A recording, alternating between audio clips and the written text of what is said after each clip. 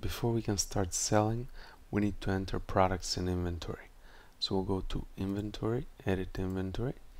And this screen in here allows you to add, edit, and delete items in inventory.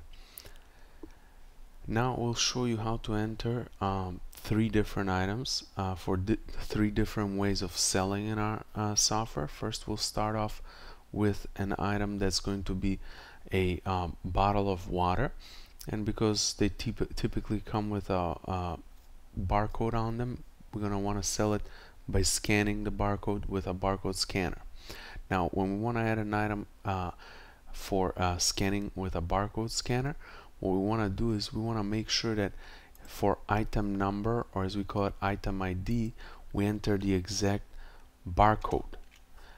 Whether we scan it in here or we type it, that doesn't matter as long as it's the exact barcode, and it's going to relate to this product whenever we scan with the barcode scanner.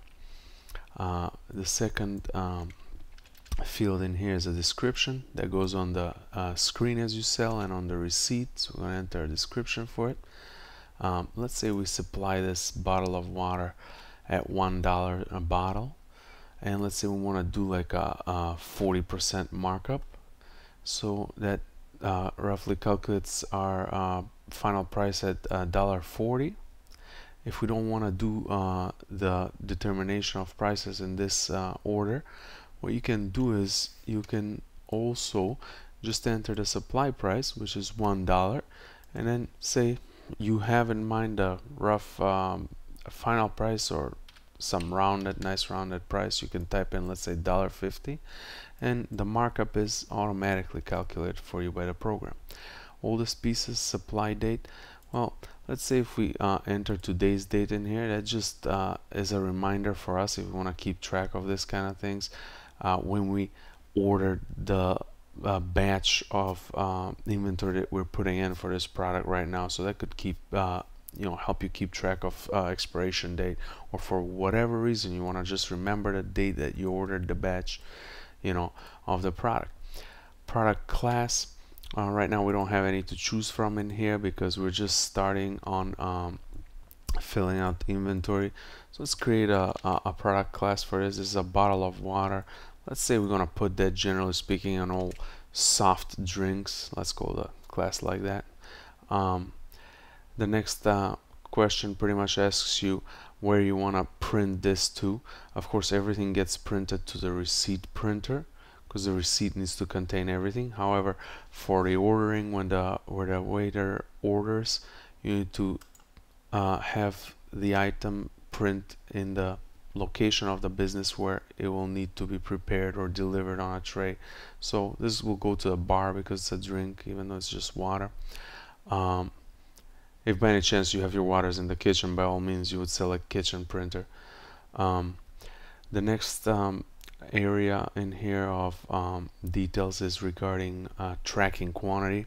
If you don't want to track quantity by any chance, you don't want to keep up with that, just select do not track quantity. Pretty self-explanatory. That way the software is not going to bother you when the quantity gets down to 0. It's not going to not let you sell. It's going to let you sell an unlimited quantity. However, if you want to keep track of quantity, keep this box unchecked in here, and definitely add the exact quantity of the item that you're putting in inventory. Let's say that we just supplied, I don't know, 60 bottles of water. Existing quantity, this field in here is just an informational field. You don't edit it, you don't fill it in. The program tells you what your existing quantity is if you have any leftover quantity from an older stock of this item. Right now this is a brand new item we're entering in inventory. We definitely don't have an older leftover stock. We don't have like 5 or 6 bottles leftover from previous order laying around, but if we did, it will be written in here just for your information. The next option is regarding low stock alert. What that means is if you want the software to alert you when the stock of this product, when the quantity gets too low, just click this box in here, check it, and tell the software how many items do you want this alert to start on. Let's say 10 items. Let's say when you get to 10 bottles of water, the software is going to start alerting you to reorder some more. needs to be weighed. This is an option that you will check if you have an item that needs to be weighed at the register. So it tells the cashier, please put the item on the scale. So it weighs it, gets the weight, and it determines the final price per weight, as unit of measure. We're not gonna weigh this item, so we're gonna just unselect that. Invoice path is just a way of you keeping track of any digital invoices. What that means is, let's say with this order, we ordered 60 bottles of water. The supplier maybe sent us our invoice or receipt through email. Very common these days. Maybe it came in a form of a Word document or something like that. So then we save that somewhere on a computer. Now if you want to keep that information in here, like where this file is, you can put the exact path in here to where you save that, where you're keeping the latest order receipt or invoice, so you can look it up for quick reordering. Tax, let's say we're gonna our state taxes general items at 7%, so we're just gonna set the tax for 7% for soft drinks. Commission, if you want to give commission for this product, you can just enter it, like let's say 30% commission or whatever. If you don't give a commission, just leave this field blank. Supplier name, right now we don't have any suppliers to pre-select in here because we're starting to fill out inventory just now. However, we're gonna make up a supplier. Let's say, I don't know, US beverage suppliers. So we just made up a name of a company. Supplier web, you can keep track of that too, the web page of a supplier. All this information is optional in here. You don't have to add it. However, many people like to, because then it makes it easier for reordering when quantity is low. You can put the phone number of the supplier, you can put comments about the supplier in here, like, I don't know, they take upfront payment only or whatnot, whatever you want to do. And then you just click add to add this item to inventory, confirm it, and it will tell you that it's been successfully updated. Now we're gonna add an item that we maybe don't have a barcode for, let's say, just an example, or we don't even have a barcode scanner in our business. We don't want to use barcodes. Let's say we just want to sell items by just typing in the item ID, So in that case, you want to come up with an item name that's like a very short abbreviation, so you don't have to type long things, and very easy to remember, by the way, if it's short.